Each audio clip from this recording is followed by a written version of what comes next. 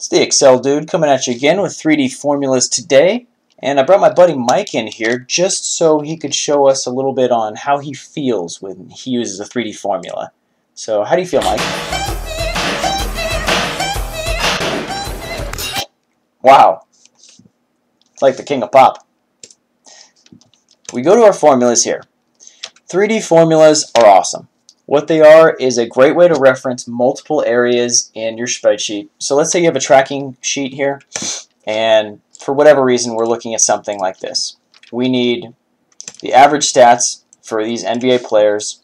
We have their stats here, we have them here, here, and here, and we want a total.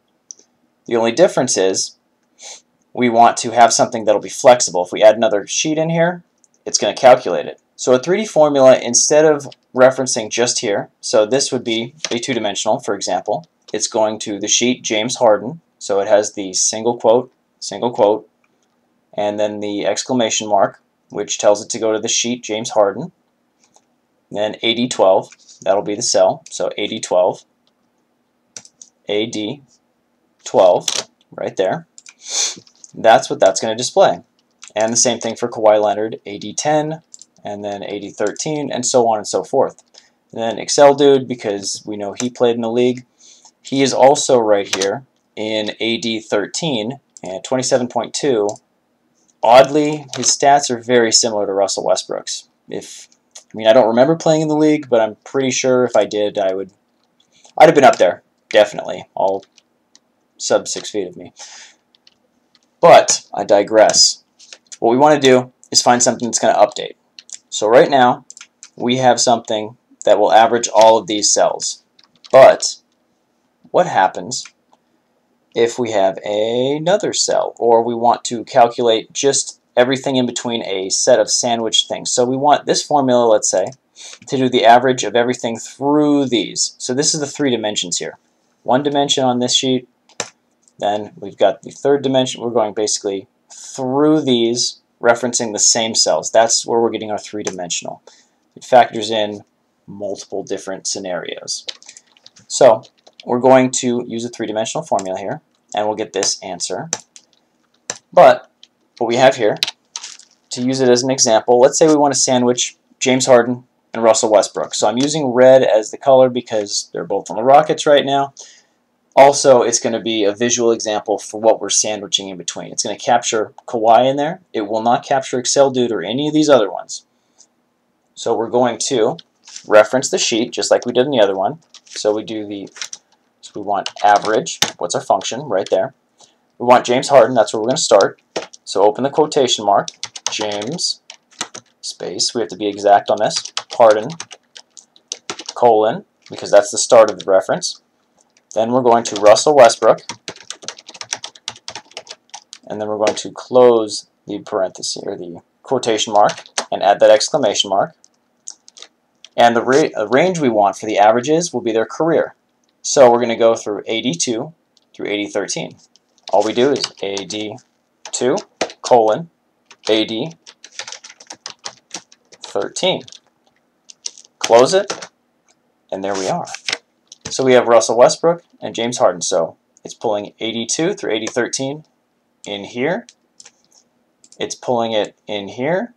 And it's pulling it in here. It's referencing through each of those dimensions. It is not capturing Excel dudes, though. So when you go to 3D formulas, and let's say we wanted to add Excel dude in there. We have the sheet. Okay, but we don't want to go edit the formula. We don't want to type that in. Well, where's our sandwich start? Bookend on James Harden, bookend on Russell Westbrook. So we slide Excel dude in here. We're going to move it in between, anywhere between these two. So we'll put him right after Kawhi before Russell here. You're going to see this number increase.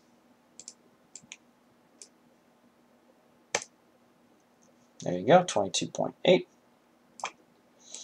Now when we pull it out, 22.6. You see? So that's the 3D reference.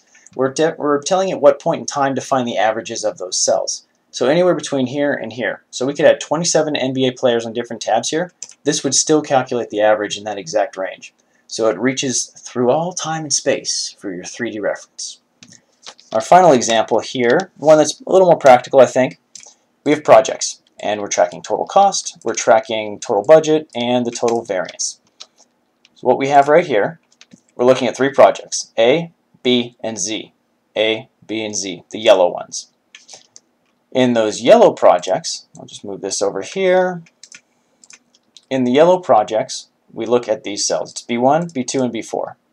So project A, B1 is our cost, B2 is the budget, and B4 is the variance. And the same here, the same here, and the same here. So we go back here, project A, B, and Z. If we add that other project in here, so this is just referencing A through Z. This is a 3D formula. So it's the same displayed information right now. As you can see, the numbers are the same. But if we were to slide project D in there, so I used A to Z just again to show it could be project 1, project 10,000, and oh, let's add project 650 in there. Sure, we don't have to edit our formula one bit because we have our bookends, A and Z.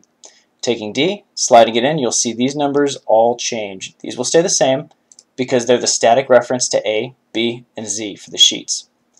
These will change because it's between A and Z, between here. So when we move this right in here, you'll see it move. And there you are. It picked up the difference. However, if we go to, let's make project D the cost 0.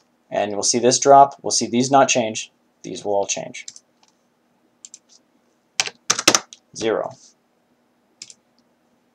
And there it is. Everything changed. So that's your 3D formulas intro right there. It's a great way to reference between here, here, and here. So if you have one sheet that tracks multiple other tabs, this is a great one to use. All right, see you next time.